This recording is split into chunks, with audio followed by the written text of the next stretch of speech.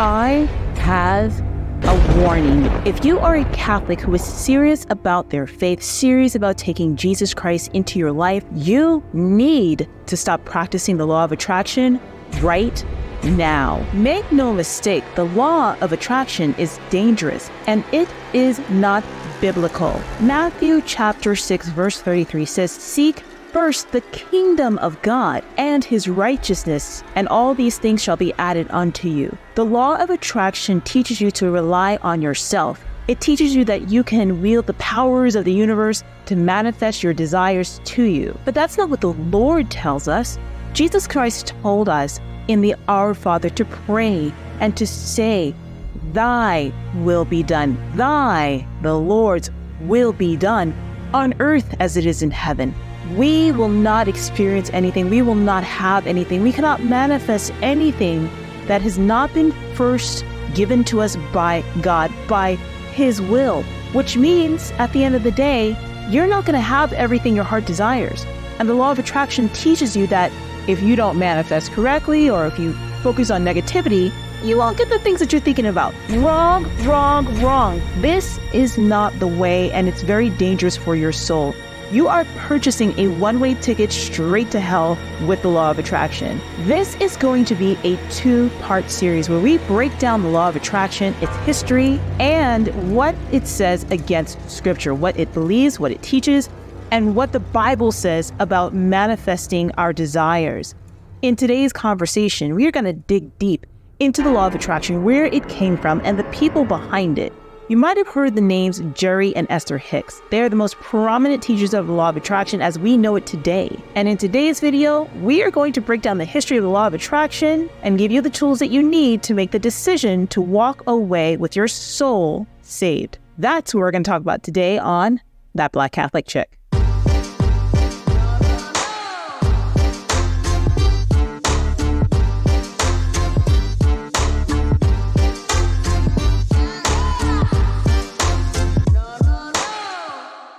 Now, I know my opener probably got some of you really riled up. You probably think I'm absolutely insane, I'm being way too dramatic, that the law of attraction isn't that bad. But I want to tell you that I'm not talking about this from a standpoint of never having followed the law of attraction, honey. I led my life by the law of attraction for very many years. This is a copy of my very own book by Jerry and Esther Hicks, who we're going to get into today.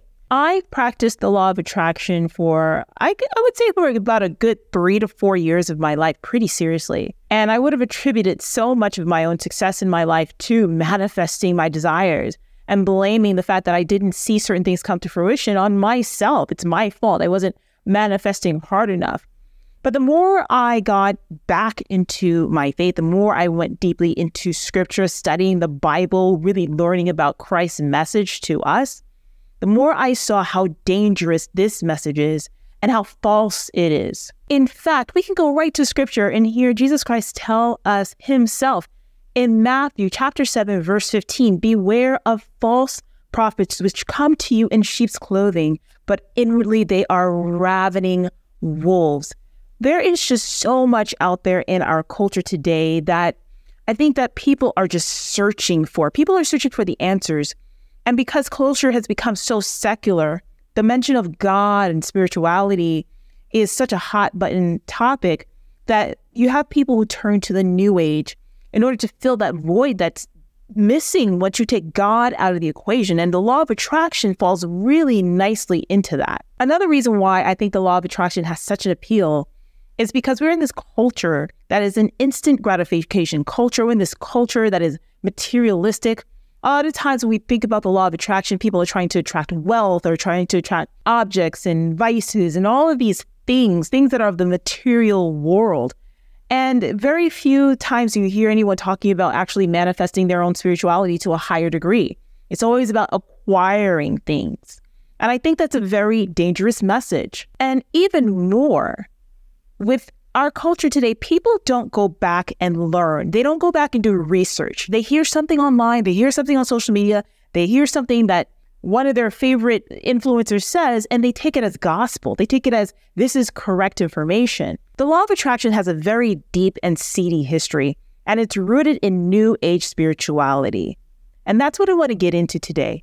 I want to show you the man behind the wizard, the one that's in the back there cranking up all of the levers and making this whole thing go off and making you believe that this is real when it's not. It's very dangerous. So how did we get here? You can trace the law of attraction way back to about the late 19th century, or 1800s, early 1900s, and then into the 1920s, where this idea of manifestation and thoughts becoming thing becomes a really large part of the culture and what people started to turn to believe. The law of attraction at its core, it teaches that people are pure energy and everything around us is pure energy, and that we can attract things either negative or positive just by changing the way that we think. You can improve your health, your wealth, your personal relationships, anything that you can bring to mind, you can make better. You can have a positive experience with it if you just think about it being that way. But so many times what we don't hear about is when things don't go right. Now, the origins of this can be traced back to a man named Phineas Quimby. Now, Quimby hails from the 19th century. And at one point in his life, he was stricken by tuberculosis, which was no cure for. He started taking up horseback riding, and he started to realize by him doing that and being involved in rigorous exercise that it made him feel a lot better. And this prompted him to look into this in a deeper way. And he started to develop this thought of mind over matter, like mind over body, basically. Now, although he never actually used the words the law of attraction, this is what he said about his findings. The trouble is in the mind, but the body is only the house for the mind to dwell in, and we put a value on it according to its worth. Therefore, if your mind has been deceived by some invisible enemy into a belief, you have to put it into the form of a disease, with or without your knowledge. By my theory or truth, I come in contact with your enemy and restore you to your health and happiness. This I do partly mentally and partly by taking till I correct the wrong impressions and establish the truth, and the truth is the cure. So already you can see, by the time he's developing this work, he's laying the groundwork and the foundation for what we know today as the law of attraction.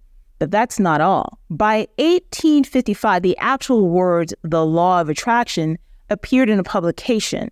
And it was written by a guy named Andrew Jackson Davis, who started to talk about the spiritual world and the spiritual body and how we can manifest the powers of the world and the universe around us to get outcomes that we want. Now, fast forward years later, by the time we get to the 1920s, this kind of mindset started to really pick up. And if you think about that time period, there was a lot of people that were into like spiritualism and seances and the dead in this period of like the late 1800s all the way through the 1920s and longer. And in the 1920s, there was a specific person who wrote a book that I know you heard of because everyone to this day reads it, including myself. What's that book? Think and Grow Rich by Napoleon Hill. Now, this is going to play an important role later on when we get to the authors of the actual Law of Attraction book that I showed you here, Jerry and Esther Hicks. Now, a lot of people started to really hear about the Law of Attraction in around 2005, 2006 with the release of the blockbuster hit, The Secret. But before The Secret came out, there was a couple who was laying the foundation for what we know today as the modern day law of attraction, and that is Jerry and Esther Hicks. The woman who wrote The Secret, her name is Rhonda Byrne, and she was actually the business partner of Esther Hicks. And there was like a rift between them. They separated ways, and she took off with The Secret based off of the work that they did. So basically, she stole their work, ran off with it, and made a fortune. However, Esther and Jerry Hicks still went on to be very popular.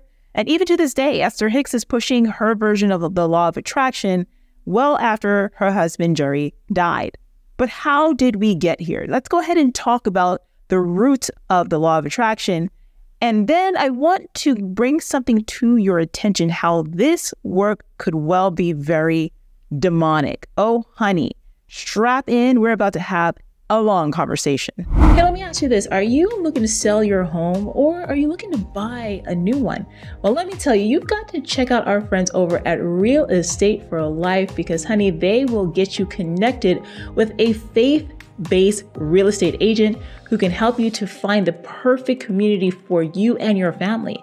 Listen, we got to stick together when it comes to faith and building up our community. I know how important it is for you to be in a community of other Catholics with a strong sense of faith, strong sense of value, where your children and you can feel safe. You can fellowship with other people who hold your same values. Listen, you've got to run. Do not walk. Run right away to their website, realestateforlife.org, and then tell them that Roxy sent you and get your dream home by the grace of God today. So we're going to go ahead and take a look at the main founder, who is Jerry Hicks. Now, this man is like an enigma. There's not a lot of information about him. There's a lot of mystery shrouded around his early life. But what we do know is that, according to him and according to his own words in this Law of Attraction book, he was raised without having a sense of religion. His family was not religious at all. And there's one point in his life where he started to have this calling for something deeper, something greater. We all know that calling when God takes a knock on your heart and is asking for you to open the door to let him in. Well, Jerry Hicks felt that in his own life, and he went on a quest to discover different religions, to figure out where he should be and what he believes. Now, a lot of us have been on that journey ourselves, and it takes a lot of discernment to know what you should believe and what denomination or where you will settle with when it comes to your beliefs. Well, guess what? For Jerry Hicks, he took a look at Christianity and he didn't like it. He didn't like the fact that many denominations said they are the way, the truth, and the light. No one else is, and everyone is damned to hell.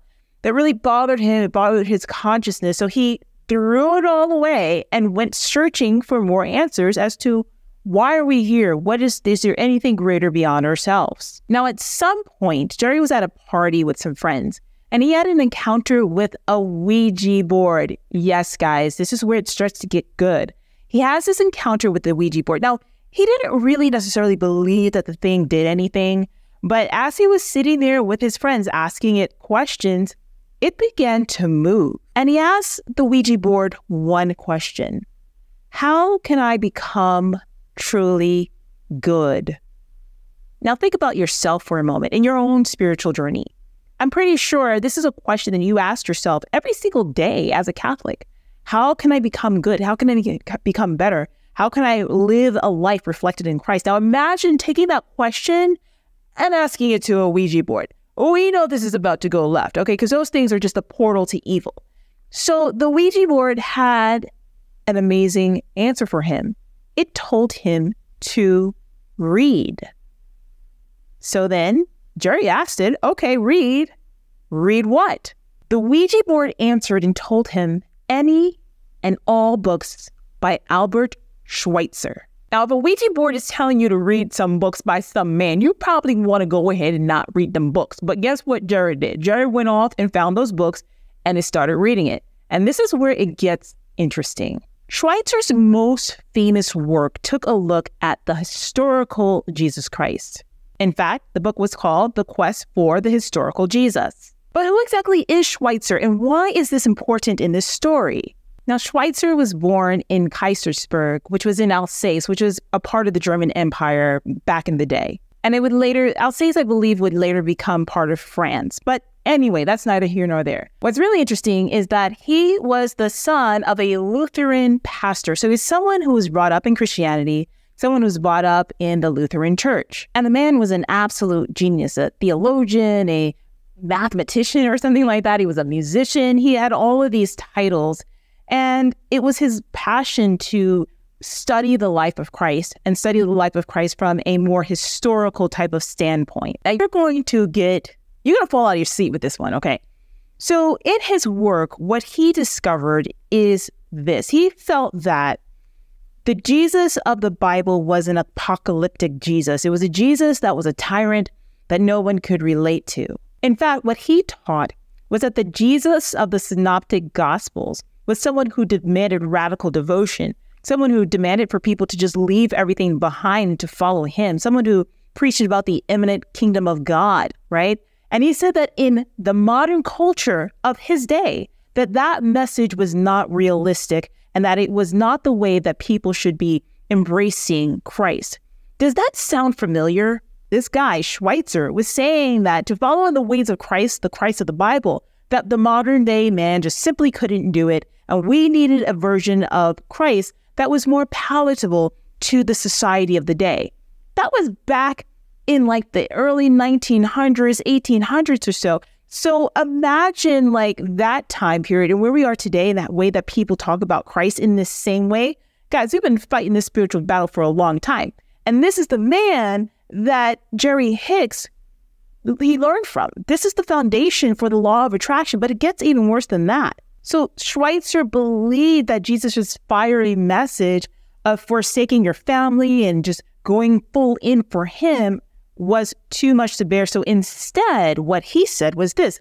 He wanted to draw on the trends in German Protestantism, and he simplified the message of Christ, teaching more about the fatherhood of God, like God being the loving, gentle father, the brotherhood of man, and some elements of social justice, which he felt were more relevant than what was in the Bible. So he basically went in, put Protestantism all over it, and changed the word of God to make it palatable for the people of his day. He even went as far as challenging the way that Jesus saw himself, saying that people in the Bible saw him as different things, as the Son of God, the Son of Man, about a prophet, a healer.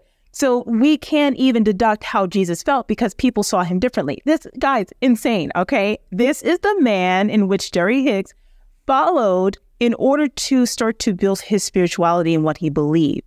Schweitzer's main push was to get the common person to have a self-perceived vision of Christ, a vision that would evolve over time to fit the modern era. Now, when we fast forward to Jerry Hicks, when he read this work, it made him realize that we are allowed to interpret Jesus Christ however we want, that however we see him, that is who he is, that there's not just one way to look at Jesus.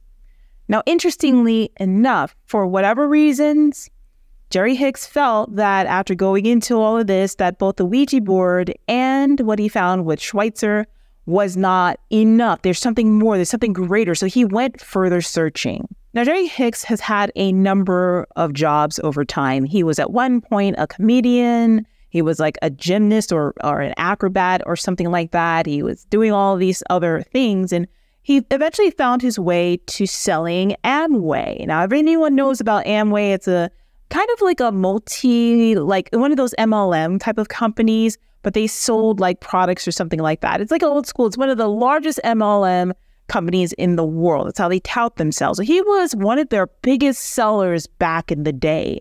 And part of their requirements is that people went off and read books. Their employees went off and read books to help them to become better salespeople. One of the books that he read was Think and Grow Rich by Napoleon Hill. And that really changed his perspective on a lot of things. He was completely taken aback and blown away by this thought of thoughts becoming things, of you manifesting whatever you want just by thinking of it and attracting it to you. Now, the interesting thing is that he started to put this in action and thought he saw all these positive things happening in his life. And at the same time, he was running like these seminars and all these self-help kind of workshops. And he was trying to teach it to other people, but he was realizing that what he was able to do for himself, he was not able to replicate and get that for other people. So other people were trying this whole like manifestation, thinking myself rich and all that other stuff, my thoughts become things, and they were failing miserably. So he wanted to go even deeper to find out why he was able to be successful, but the folks that he's working with couldn't. So this sent him on another search. But in the midst of this search, right, Mr. Hicks has already been married about 4 or 5 times. Now, along the way, he ended up meeting this woman at a workshop of his named Esther Weaver. And he would eventually go on and marry Miss Esther Weaver, and she would become Esther Hicks, his wife. Now, Esther was significantly younger than him, and he was far more successful than she was. And from what I've gathered, she wasn't really into the whole like Ouija board thing, and she wasn't really into all of the stuff that he was into. But he saw a future and a way to really grow his venture by going into more of this like seance type of stuff. And he would eventually go on and try to convince her to come on board with this. Jerry ends up finding this book called Seth Speaks. And in it, the author would go into this trance which would allow her to connect to this otherworldly being who would reveal these truths to her.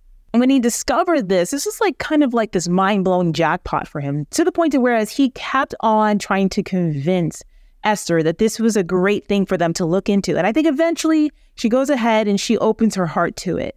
And what he explains in the book, The Law of Attraction, is that for him, he goes off of his feelings for everything. So if something feels good, it feels right, then he knows that it's something that he wants to pursue. Now, what's dangerous about that, right? See, if this man was into the scripture, he would know that your feelings are the most dangerous things to rely on. The Bible tells us to trust in the Lord with all of your heart and lean not on your own understanding. So here we got this guy out here who thinks that doing seances and using the Ouija board and all this stuff is a great idea to try to introduce his ideas to the masses. Do you understand and do you see now why I'm telling you that this stuff is rooted in occultism? This stuff is rooted in mysticism. And again, it's stuff that should not even be consumed by you as a practicing Catholic. Jeremiah 17:9 says the following: "The heart is deceitful above all things and desperately corrupt. Who can understand it?" Mr. Hicks couldn't understand what the heck he was doing if he was relying on these things and these messages to find that emptiness within him to connect to God. You guys, this stuff, again, is dangerous. We're not even done yet. Let's go on. Now, it's at this point that he convinced Esther that doing this channeling stuff is fantastic and they should look into it. So eventually they find someone, a mentor, who can help them to get into channeling and to tap into the spirit world. And Esther is the one who took front center with that.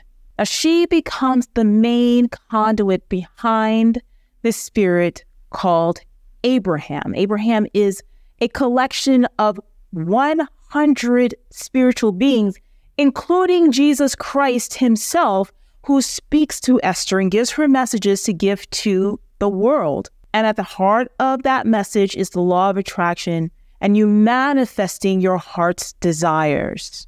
Now, it's at this point that I would absolutely love to go into a video that I found online of Esther talking about Abraham, what Abraham is, and her going into this actual trance. Now, here's the thing. Esther, she likes to go ahead and copyright strike anyone who shares any videos of hers online. So we're not going to include that clip here, but I will put it down below in the description of this video so you can see this in action. Who and what is Abraham? We are non-physical consciousness. We are source energy. We are vibration. We are thought. We are not so different from you. You are an extension of that which we are. Everything that is physical is an extension of that which is source, you see.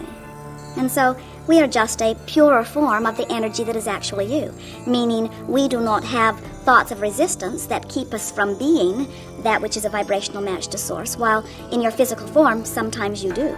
Bruh. Why the name Abraham? The process that Esther uses to interpret for us is a process where she receives blocks of thought, sort of like downloading to a computer, if you will, like radio signals. And Esther receives the block of thought at an unconscious level and then finds, also at an unconscious level, the physical word equivalent. So even the label Abraham was a label that Esther fashioned at an unconscious level because it was the best descriptive word that explained easily in one label, like you want your names to be, that which we are. And what I want to point out is that I want you to not be fooled by the name Abraham. This is not Abraham, the God of Israel. This is not Abraham of the Bible. This is not Abraham that had the covenant with our Lord. No, this is a collection of 100 or more spiritual beings, of which actually Jerry Hicks is a part of now because he died back in 2011. Oh, honey, we got to get into that whole thing. This guy who's teaching people that you can overcome sickness, you can change your health, you can overcome death to a great degree. If you don't want to die, you don't have to die. The man ends up getting sick with brain cancer and dies back in 2011. And I remember when that happened because I was just floored about what the heck are they going to do? There's no way they can save face. For whatever reason, listen, people are very gullible when it comes to matters of spirituality. Esther Hicks picked right back up, honey. And for the last 12 years, my girl's been doing this on her own, channeling Jerry and Abraham at the same time, talking to her from the spirit world. Okay, you do with that what you want. You do with that what you want. Now, I want to go ahead and wrap this video up, this first part of our conversation, because remember, this is going to be a two-part series, honey, okay? Because we're going to be talking about breaking down exactly what the law of attraction believes, bullet point by bullet point, and then pointing out in scripture where they try to use our Bible. They try to use our Holy Bible to say that this stuff supports, the Bible supports all of this stuff. And I want to slice it, dice it, and show you as a Catholic who's trying to get closer to Jesus Christ why you need to leave this alone. But the following scriptures talk about channeling and why it's dangerous and why we shouldn't do it. So that way you know, without a doubt, you cannot refute the word of God. Esther Hicks, the law of attraction, used channeling to build this foundation. And although you have The Secret, which kind of took her work, her and Jerry's work, and flipped it with another name, another face, and got it on Oprah, it's still the same root. And now you've got coaches from around the world, coaches, law of attraction coaches. You got influencers who talk about this, but they have no idea of the origins. You guys, just because you don't know the origins, it doesn't make it less powerful. Think about this. People might come to our Holy Mass and they might say, I don't believe in God. I don't believe in Jesus. I don't believe in the Holy Eucharist. I don't believe that Jesus' presence is there in the bread and wine. They might say that, but guess what? It doesn't make it true just because they say that, right? They try to take out the spirituality behind it and say, I don't believe it, so it's okay. You can't do that. You cannot do that. And those of you who are trying to do that with the law of attraction, you are dead wrong. Let's get into what the Lord said about channeling and spirit. Leviticus chapter 19, verse 31 states, do not turn to mediums or seek out spiritualists, for you will be defiled by them. Leviticus chapter 20, verse 6 says, I will set my face against the person who turns to mediums and spiritualists to prostitute himself by following them, and I will cut him off from his people. Deuteronomy chapter 18, verse 12 says that consulting mediums or channeling the dead is detestable. And 2 Corinthians chapter 11, verse 14, and no wonder, for even Satan disguises himself as an angel of light. Those are the reasons why this completely conflicts with your beliefs as a Catholic and why you need to step away from the law of attraction. The Lord tells us to seek him, to live in him, and we shall be fruitful, to ask him, and we shall receive. But Jesus Christ explicitly tells us in the Our Father, thy will be done. When Jesus prayed in the garden before his death, he did not want to die in that moment while he was praying, because he asked 3 times for the Lord to pass this cup, the Lord to spare him and pass this cup. But he said something else very important. Jesus Christ in that moment was trying to manifest his own saving. If you want to go ahead and put the law of attraction on that, right? But the next thing that he said, but if it is your will, let it happen to me. So he prayed 3 times for the cup to pass, but if it is your will, let it be done. If it is your will, and it was the will of God, it was the will of the Father, and he died for our salvation. If Jesus Christ himself cannot manifest his own saving from dying on the cross because it is the will of God for him to do that, what makes you think that you have the power to wield the universe to give you your frivolous askings? You want wealth. You want power.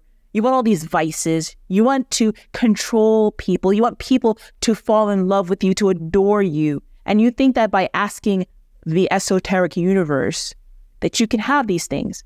You can't have anything without the Lord. You cannot have anything without living in the Lord. You cannot have anything without the Lord willing it to be yours. And if it's not your fault.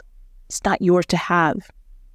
We're going to get deep into this conversation. The next conversation that you need to go ahead and watch, because this is a 2-part series, and who knows, I might do a 3rd part. But part 2, I want to break down the beliefs of the law of attraction, exactly bullet point by bullet point, what it's all about, and how it contradicts with our beliefs as Catholics. So you are not going to want to miss that. Go ahead right away and watch this video right over here, and I'll see you over there.